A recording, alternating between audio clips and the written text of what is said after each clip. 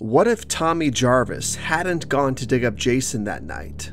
What if it had been Reggie instead of Tommy, digging up the body of Roy Burns? What if it was Roy's corpse that got struck by lightning, bringing him back to life in order to seek his undead vengeance at Pinehurst Halfway House?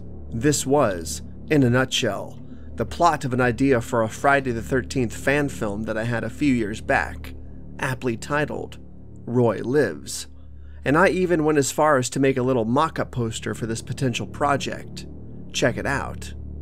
The idea for Roy Lives never really got off the ground because I never really legitimately pursued it, but it would have, obviously, been a successor to the story from Friday 5, A New Beginning. I think there's a lot of potential fun with this idea, and I'm still casually mulling over the idea of actually doing it.